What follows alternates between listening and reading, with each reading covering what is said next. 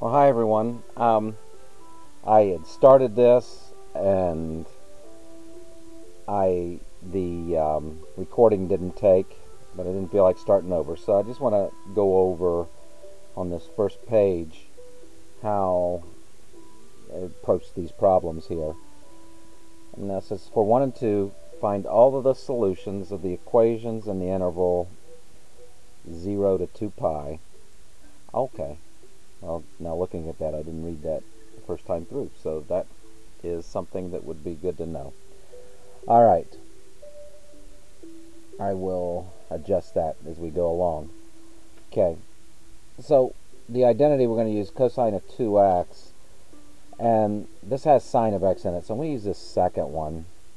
Replace cosine of 2x with 1 minus 2 sine squared x, and then switch things around. Write this term first, this term second, and this term third. Then go through and multiply everything by -1. So we're dealing with a positive here. I went ahead and took 2u squared minus u minus 1 and factored that accordingly. And replaced the u's back with the sine x again. Have 2 sine x plus 1 times sine x minus 1 equals 0. And I'm going to, you get sine of x equals -1/2. I'm going to redo this part now that I read the directions a little more carefully the second time through. The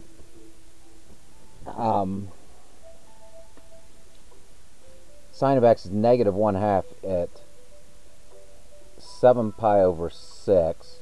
Let me write that over here. 7 pi over 6 and 11 pi over 6 on the unit circle.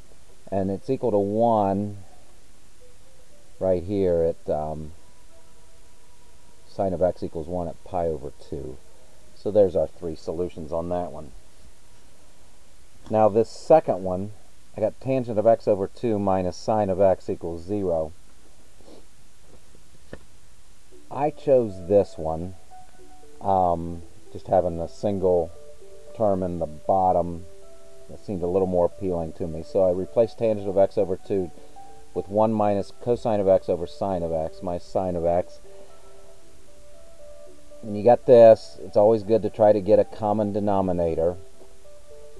So sine of x times sine of x over sine of x is sine squared x over sine of x. And then put those together, you got 1 minus cosine x minus sine squared x over sine of x. Remember, sine squared x plus cosine squared x equals 1, so I replace the sine squared x with 1 minus cosine squared x.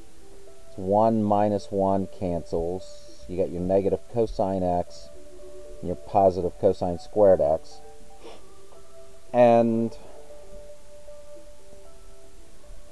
I'm going to just recheck this again. And on this one, well, I'll talk about that in a second. Let's stay focused here. Cosine squared x minus cosine x over sine of x equals 0. So I multiplied both sides by sine of x. And I got cosine squared x minus cosine x equals 0. Cosine squared x minus cosine of x equals 0. Factored that, got cosine of x equals 0, or cosine of x equals 1. And then something I want you to notice, I have sine of x here in the denominator. And I just want you to look at the solutions we get, because you do have to check to make sure you don't have extraneous solutions. Now cosine of x is 0 here at pi over 2. It's also 0 at 3 pi over 2. And cosine of x equals 1 over here at, let's see, 0 to 2 pi. 0 is the inclusive one, at 0. Okay, so I have these three solutions, pi over 2, 3 pi over 2, and 0. And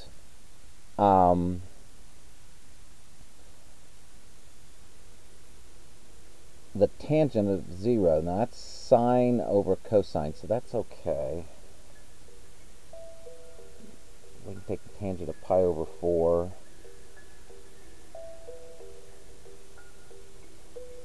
Okay.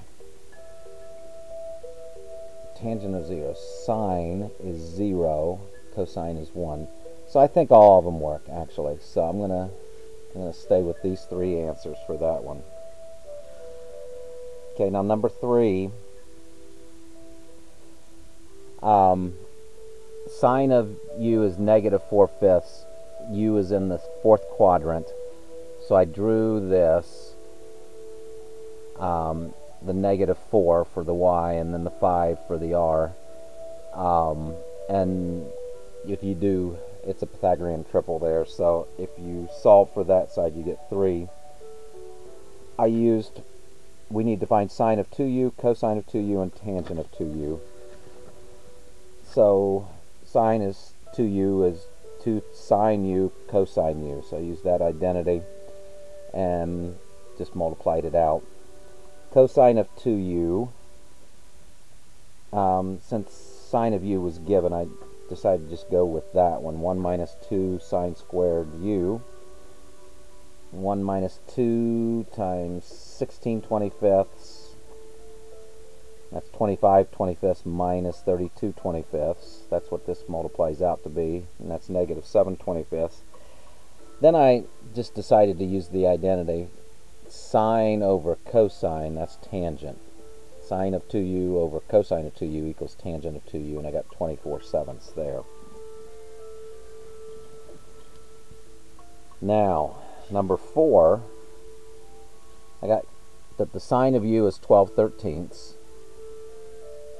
U is in the 2nd quadrant. Find the sine of u over 2, cosine of u over 2, and tangent of u over 2. Okay, and I want to point out that u over 2, if u is in the 2nd quadrant,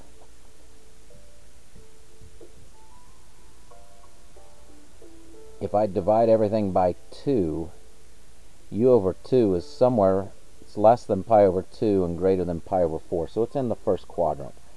And the reason I'm bringing that up is because you got all these plus minuses here. They're going to be positive because the half angle is in the 1st quadrant. So their sine and cosine are both going to be positive on that. Okay.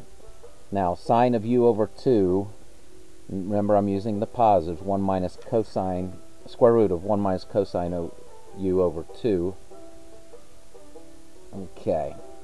And then that's 13/13 minus 5/13 is 8/13 times half. That's so square root of 8 over 26. That's square root of 4 over 13. Which square root of 4 over square root of 13, which is 2 radical 13 over 3. 2 over radical 13, which is rationalized as 2 radical 13 over 13. And then cosine, the only difference is this is plus. So when you add, it's 18/13, 18/26, 9/13, so it's 3 radical 13 over 13. Tangent, I could have made this ratio. It probably would have been pretty easy to just put this over this, sine over cosine, to get our answer. But I chose to use the formula this time. Which formula did I use? I used this second one. 1 minus cosine theta over sine theta. 1 minus 5/13 over 12/13. 8/13 over 12/13. Keep, change, flip. And I got 8/12, which is 2/3. Alright, so that's the first page.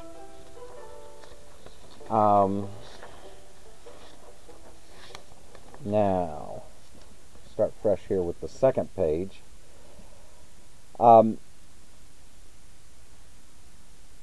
67 degrees 30 minutes, that's 67.5 degrees. And that's not on the unit circle, but 135 is, and 135 divided by 2 is 67.5. So I'm going to use the half angle to get the exact value. Now, 67 degrees, 30 minutes is in the first quadrant, so it's going to be positive. It's not going to be the negative answer.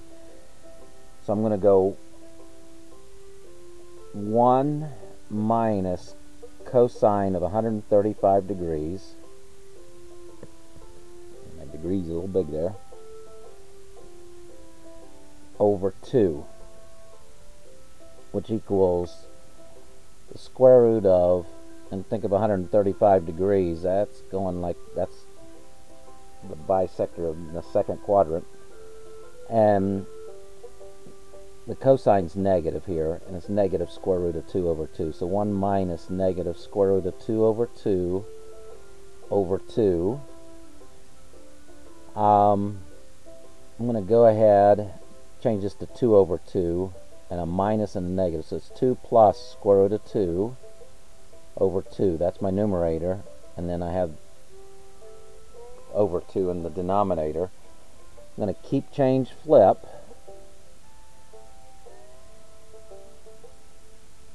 And that's 2 plus square root of 2 over 2, instead of divided by 2, times 1/2, which is the 2 plus the square root of 2 over 4. And then I have 2 plus square root of 2 over square root of 2 plus square root of 2 over square root of 4, which is the square root of 2 plus square root of 2 over 2. Okay, there's the exact answer to that.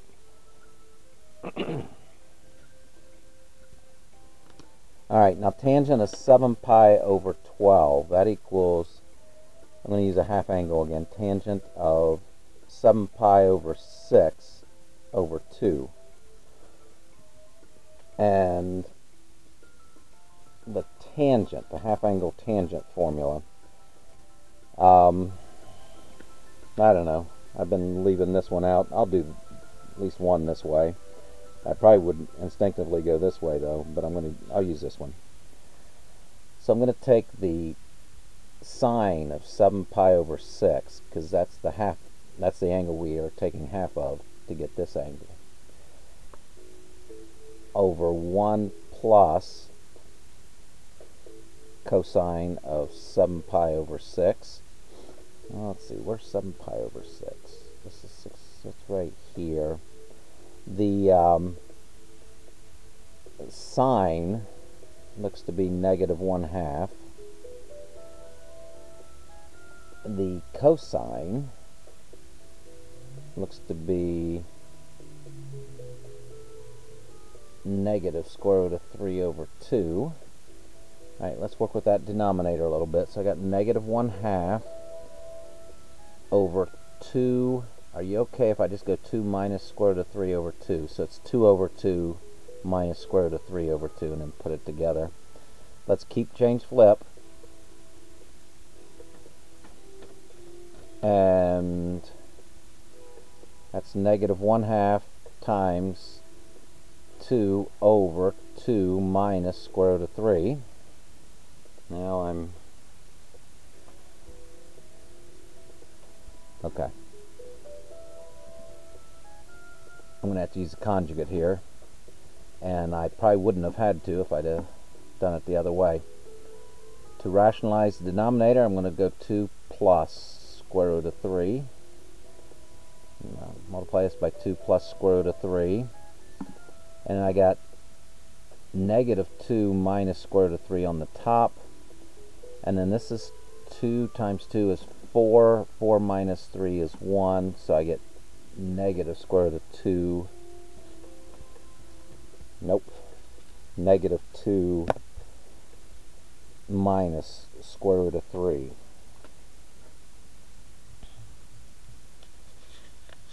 All right.